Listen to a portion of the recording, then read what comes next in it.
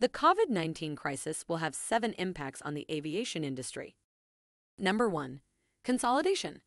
The structure of the market will be changed. Smaller airlines may go bankrupt, while larger airlines with lots of debt will be endangered. Number 2. Demand.